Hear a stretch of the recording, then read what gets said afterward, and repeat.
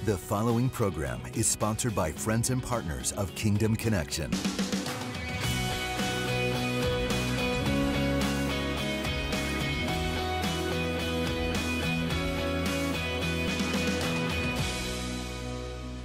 What I want to do in this message now is really stir up something in your heart that God has stirred up in my heart about this church and about our lives individually. I felt a nudge, a strong nudge in my heart to talk about the connection of fasting and worshiping and how that relates to you and I. David, who the scripture describes as a man after God's own heart. Listen, there are 10 chapters in the Bible that relate to the life of Abraham. There are 11 chapters in the Bible that relate to the life of Jacob. Jacob's name was changed to Israel, and his kids became the children of Israel. We all know how important that is. And there were 11 chapters devoted primarily to the life of Jacob. There are 10 chapters that are devoted to Elijah and Elisha, the two major miracle ministries of the Old Testament. But there are 66 chapters in your Bible that relate directly, mostly completely about the life of David. Over 1,200 references to his name are found in the Bible, and 59 times David is mentioned in the New Testament.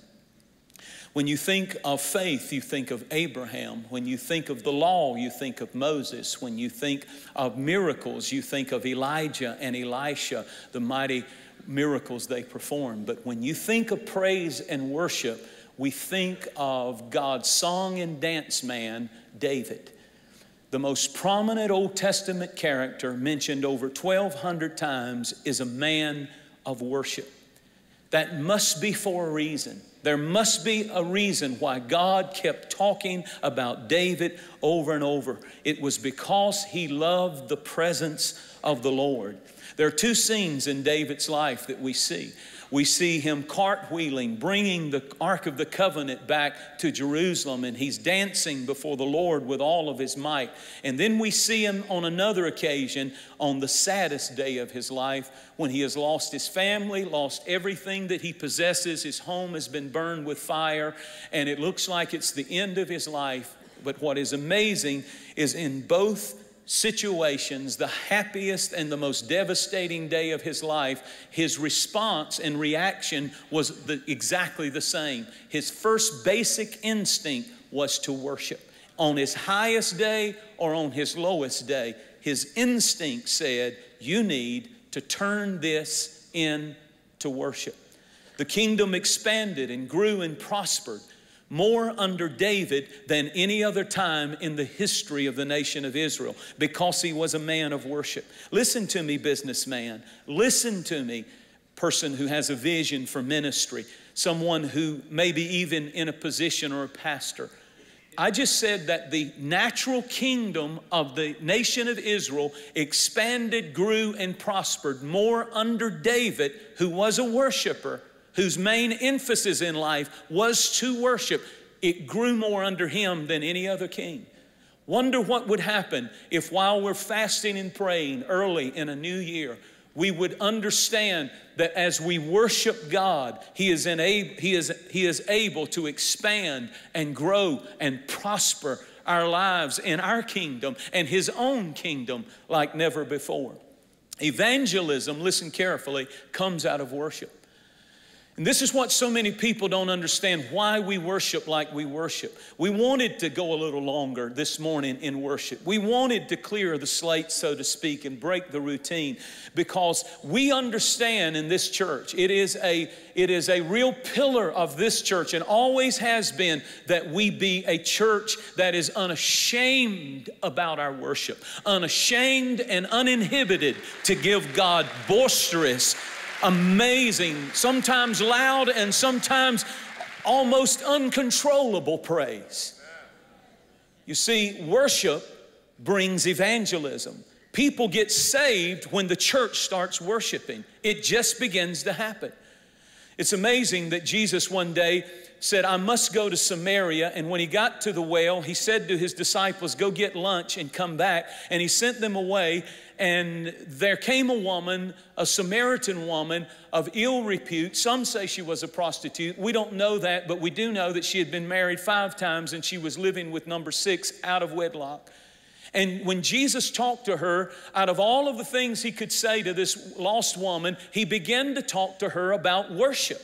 He began to say, your fathers worshiped in this mountain, but the hour is coming when the true worshipers will worship in spirit and truth, and the Father will seek out those who worship Him. Often we say, I'm seeking God, but when you begin to worship God, God says, I will seek you out. How many of you would like for God to seek you out today? How many of you would like for God to seek you out during the 21-day fast? He said, you can seek me and worship by fasting, but when you begin to worship me, I'll seek you out. My presence will find you. That woman got caught on fire, set on fire spiritually after having a conversation with Jesus about worship. She ran back, and the Bible said she brought the whole city. This is whole city evangelism, but it all began with a conversation about worship. The disciples came back and all they had was lunch, but she came back with every heathen in the city, and she said, come see the man who told me everything, and he talked to me about worship. The whole city can be saved when God finds a church that will worship Him. The spirit of worship creates the spirit of evangelism. David wrote worship songs in the book of Psalms. And it's interesting that Jesus quoted more from the book of Psalms than any other Old Testament writer. More than Isaiah, Ezekiel, or the writings of Moses, he quoted more from David, and all he was quoting was worship songs. And yet Jesus said, my mission is to seek and save those who are lost. And the thing that he used, the tool that he used the most, the teaching that he used the most came from the book of worship, the book of Psalms, because he understood if I can get people to worship, then a worship will bring about evangelism.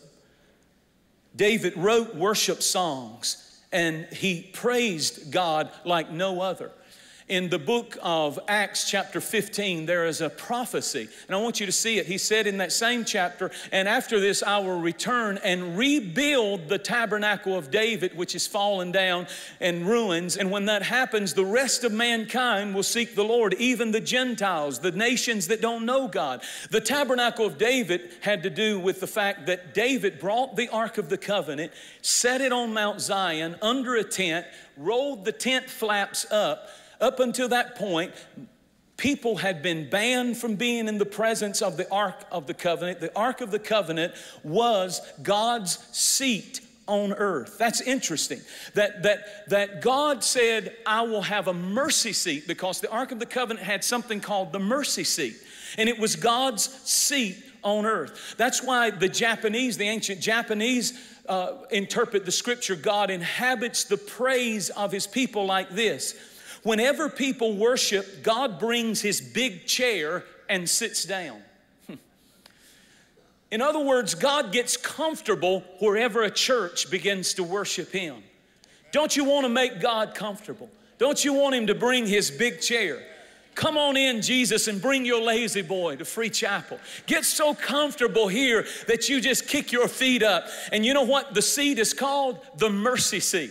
Do you know why you get answers to prayer? Not because you fast, it's the mercy of God. Do you know why you get healed and get miracles and get blessed? Not because of any works that you can produce, it's the mercy of God. And He said, the way you get my big mercy seat in the middle of your blessing and your prayers and your congregation is when you worship me, you create a seat and I come down and sit in it. You create a lazy boy chair for God in your life. Let's welcome the presence of the Lord in this room, in the overflow, wherever you're watching me. Give Him a seat in your house. Give Him a seat in your business. And the more you praise Him, the bigger that chair gets.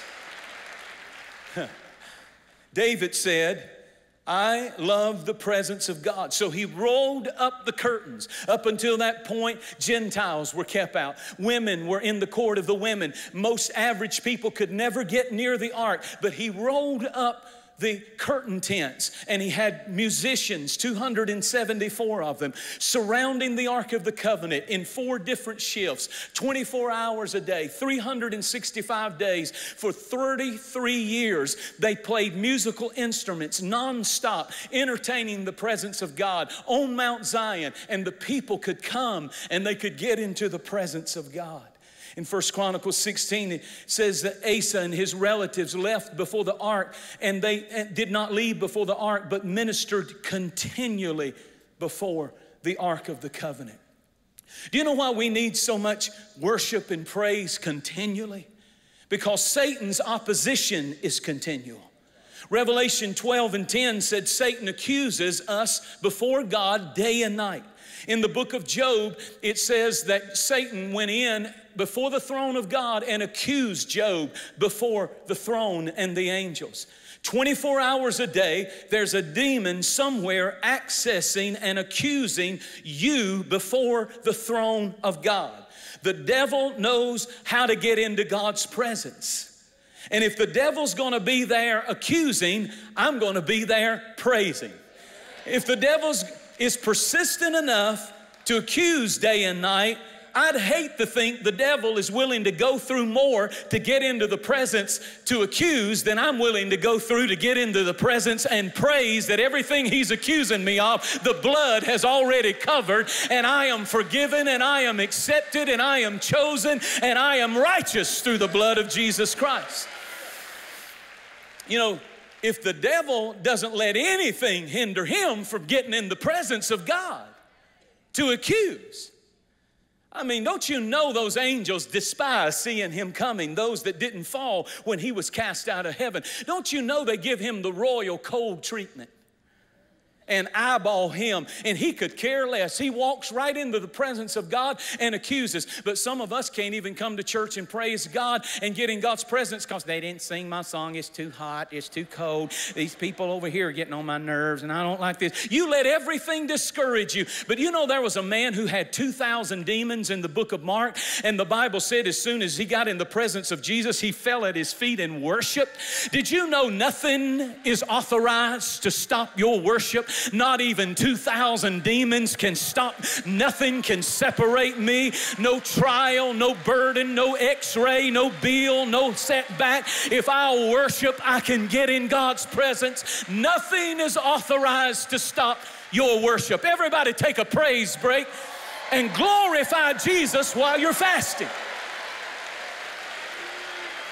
I told them in the first service, I'm from North Carolina, and in eastern North Carolina, there's a military base where a lot of the big airline jets and F-16s and so on, they come zipping in, and it runs right parallel with an interstate highway. And they have a big billboard that the military has rented, billboard sign, and it says these words: "Pardon all the noise. It's the sound of freedom." And I just want to say, if you're visiting during the 21-day fast, pardon all the noise, but this is the sound of freedom. He whom the Son sets free. Come on, you don't hear me. Is anybody free? Where the Spirit of the Lord is, there is liberty. There ought to be a sound of freedom in our lives. The sound of praise is the sound of freedom. Just take a moment and give Him a great praise in this room, in the overflow, wherever you're watching. Praise Him. He'll get a chair, a mercy seat, and pull it up to your table. Hallelujah. Just take a moment. Clap your hands. Praise Him. He set you free from cigarettes so you could clap. Oh, you don't smoke weed with those hands anymore. You clap them. You don't speak profanity with that mouth anymore. You praise Him. He sets your feet free to dance for Him. He's worthy of that kind of praise. And I don't care what anybody thinks. This is who we are. I don't ever want my children to grow up in a dead, dry church. And if you like this, you better do this, because all that happens is people quit doing it. Look over at somebody who looks like they need something and say, God bless you. Now praise him. Do you know what the Bible said? Listen, look at me. The Bible said, weep with those that weep. But it's a command to rejoice with those that rejoice. Look down your row. If you see anybody rejoicing, you are commanded, whether you even know what they're praising for, join in. Rejoice with those that rejoice. That's even in the balcony. That's even in the overflow. If anybody around you is, I don't even have to know what you're shouting about. I'm just going to shout with you. Hallelujah!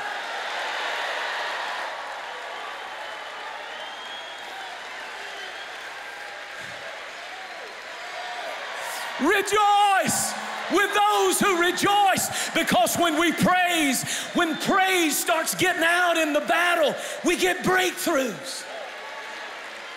That's what happened to Jehoshaphat. God said after he fasted 3 days, quit worrying and go to praising.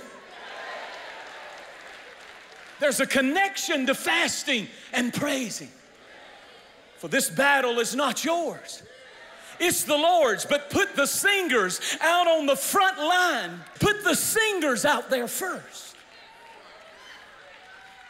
When he consulted the people that they should sing to the Lord in the beauty of holiness, they went out before the army saying, praise the Lord, his mercy endures forever. They had just come out of a fast. And the next thing the Bible said, that when they started praising, the enemy turned on one another and devoured one another. And it took them 3 days to pick up the spoils of the battle. I need somebody to send up a praise in the middle of a 21-day fast. If you're believing God for great things. Oh, hallelujah. Get a praise phrase. Get a thank you, Jesus. Now look at your neighbor and say, you're commanded to praise with me if I rejoice. Now rejoice in the Lord. And again, I say, rejoice. Woo. Hallelujah. The joy of the Lord is our strength. I'm almost through. Keep telling yourself that if you want to.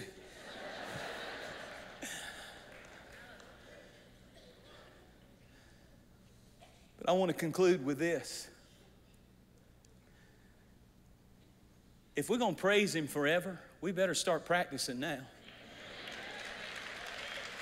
The Lord told me one time there won't be any preachers in heaven, just worshipers.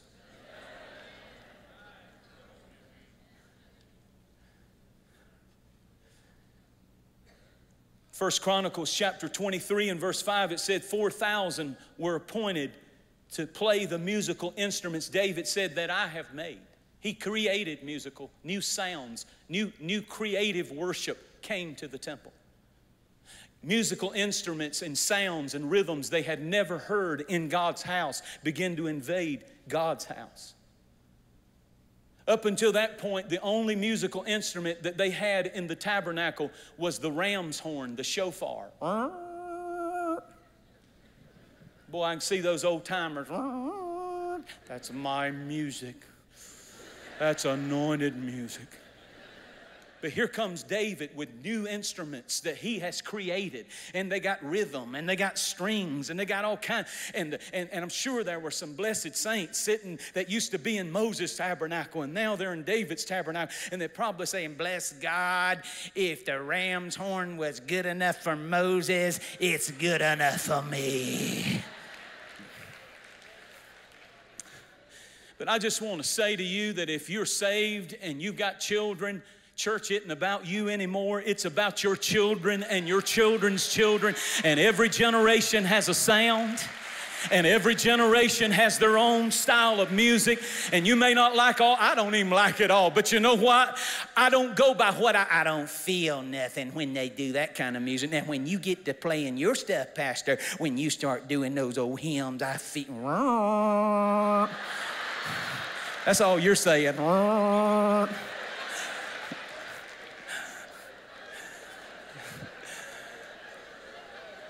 Nothing wrong with the old, nothing wrong with the new. Get into all of it. And you know what? I don't have to feel it.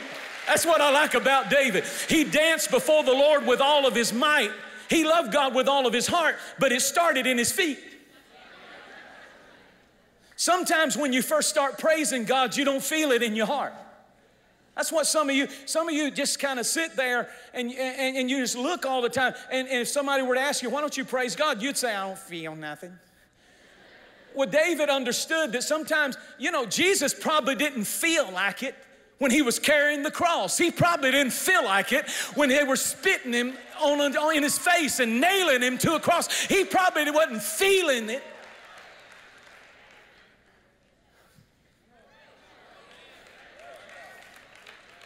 Has nothing to do with feeling, but here's what I've learned. A lot of times praise starts in my feet before it can get to my heart. I don't feel nothing in my heart, and I come in here sometimes, and then they got their music going, 9 o'clock in the morning, boom, bam, boom. I'm like, that's too much. I just need a coffee. Unplug it for 9 o'clock. Just unplug the whole thing. Give them an acoustic guitar and a harmonica, and let's go old school a little bit. That's a little much for the first song at 9 in the morning. But here's what we're doing. You don't feel it in your heart, but it starts in your hands and in your feet. And if you get your hands to moving and get your feet to tapping, and then get up off your blessed assurance and begin to praise God a little bit and move your body a little bit and kind of shift from one foot to the other and move it a little bit and just start rocking a little bit. And just like you used to do, rock with you all night. Just start doing that. Just start moving a little something. And you know what's amazing? It starts with the extremities, but it starts making its way. And before the thing's over, you're into it. Out of your heart comes thanksgiving and praise. Somebody give him a hand, give him a foot, give him a leg, give him a mouth, give him a tongue, give him a praise. Let everything that hath breath praise ye the Lord.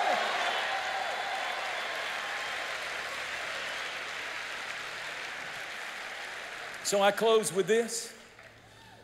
So David gets the Ark of the Covenant and he starts bringing it back. It's 6 miles from Obed-Edom's house where the Ark of the Covenant was to the temple or the tabernacle that he had built. A pace is 2 feet 2 inches, and every 6 paces he would stop.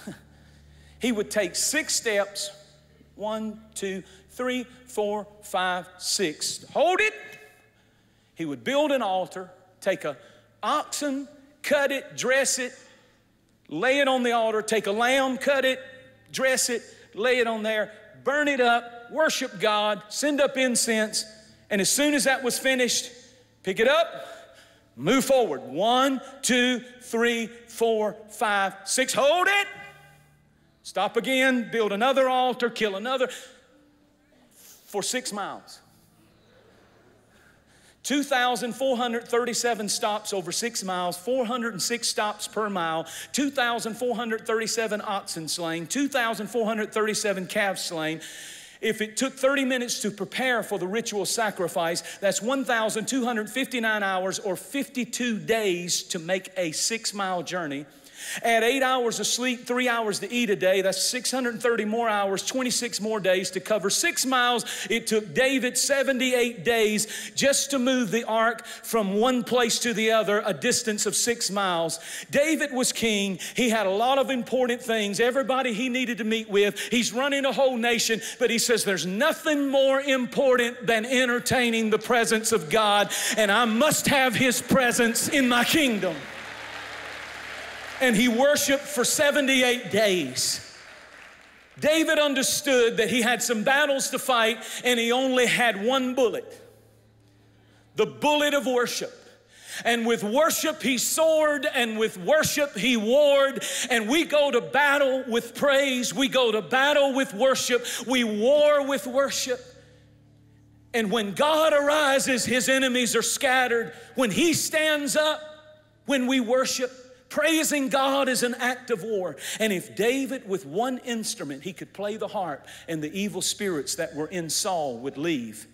If David with one harp could drive out every demon in Saul, what could happen with every one of our musicians and every one of us as we use our voice as an instrument to praise God? What could happen during a 21-day fast? Make the new year a year of increase, seeking God's best in 2015. Join Pastor Jentezen Franklin and people from around the world for our annual 21-day fast, beginning January 4th, 2015. This month, we've prepared 2 special resources that will encourage you throughout your fasting journey. If this is your first fasting experience, request Fasting 101. In it, you'll find Jentezen Franklin's New York Times best-selling book, Fasting, along with devotionals and exclusive teachings on CD and DVD that will help you get the most out of your first fasting experience.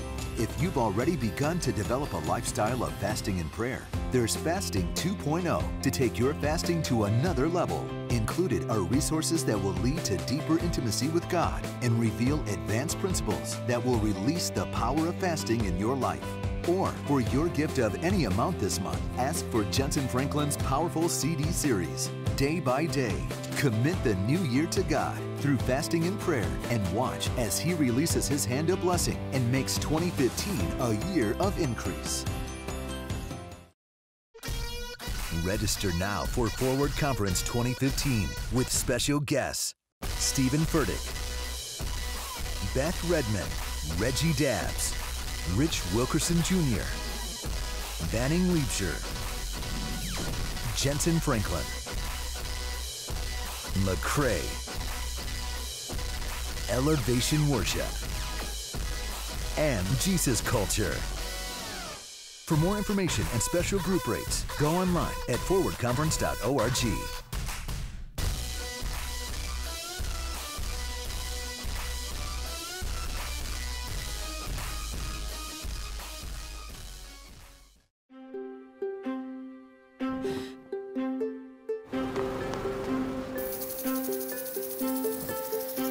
Life is real, vivid, alive, beating, breathing. It happens behind closed doors and out in front.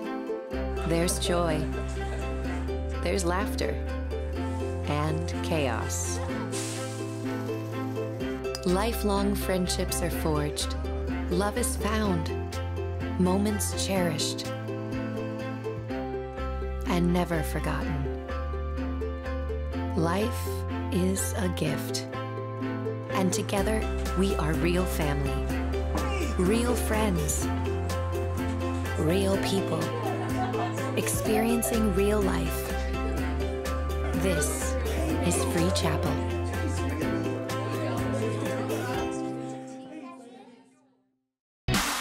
This program has been brought to you by the friends and partners of Jentezen Franklin Media Ministries. For more information on this broadcast or for additional resources, go online at jentezenfranklin.org.